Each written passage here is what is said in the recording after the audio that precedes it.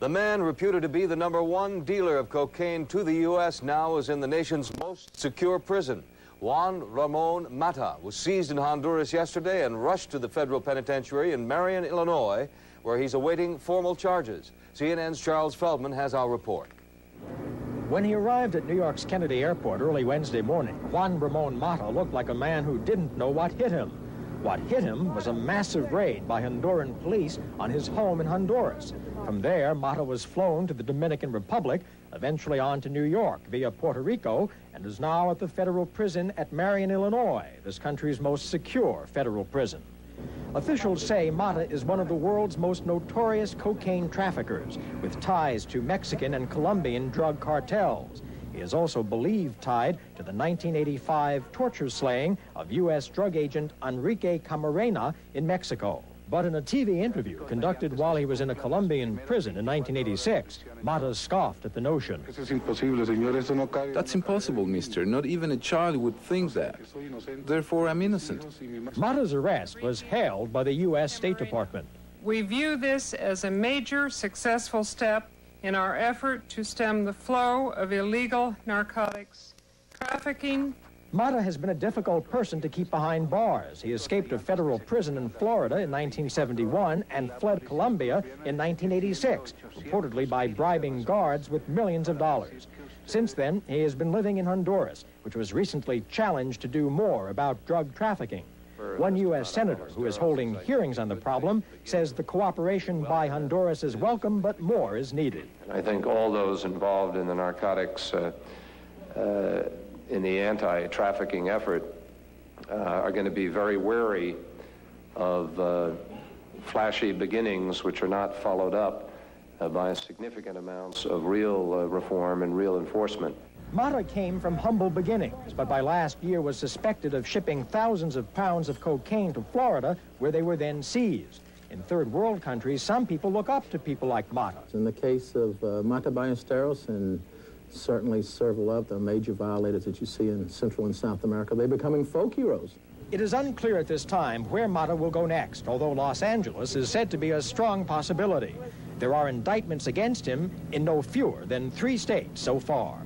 Charles Feldman, CNN, New York. Help from Honduras and the Dominican Republic in Matta's capture may have spurred on a new idea from the Reagan administration, a multinational force to fight the Colombian drug cartel. CNN has confirmed that administration officials are thinking about proposing the idea to other countries, and that there's been talk of using military forces to help fight the war on drugs. Trouble the ties to Colombia's infamous Medellin cocaine cartel. Much mystery remains tonight about how and where he was captured, but it is known that he's being brought to the United States. You may recall that recently on this program, NBC's Brian Ross reported that Matta was being protected by the Hondurans, and apparently that so embarrassed them that they decided to get involved in his capture. As NBC's Richard Valeriani reports now, Matta is wanted in this country for murder. Members of an elite Honduran army unit known as the Cobras struck before dawn. They surrounded and searched Matta's luxurious, heavily guarded compound in Tegucigalpa and said they found a bag of cocaine. Matta's wife, Nancy, protested that the drug had been planted by the searchers. Matta himself was seized somewhere else, it's not clear where, and he's now being brought to this country by federal marshals. Nor is it clear how he was turned over to the U.S., since there's no extradition treaty with Honduras. American officials describe Matta as a major figure in the cocaine traffic between Colombia and the United States. They say the largest coke shipment ever seized in this country, 8,000 pounds in Miami last year in hollowed-out furniture, came from Matta. His trademark white Mercedes is well known in Tegucigalpa, where he's lived since reportedly paying $2 million in bribes to get out of a Colombian jail in 1986. His personal worth is estimated at $2 billion. Matta is wanted in the U.S. in connection with the 1985 murder of American anti-drug agent Kiki Camarena in Mexico, and he faces a number of drug charges as well. Because of Matta's links to high-ranking Honduran military officers, American officials say he had the run of the country and conducted his drug operations freely.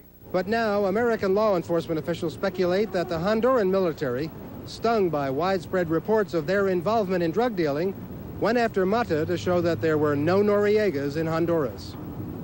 Richard Valeriani, NBC News, New York. And that is a reference, of course, to Panamanian strongman Manuel Noriega, who was heavily involved in drug trafficking as well. Today, National Security Advisor Colin Powell admitted that U.S. economic sanctions have not been enough to force Noriega out. Powell said the administration now is considering seizing tax payments made by U.S. businesses in Panama, as well as other political and military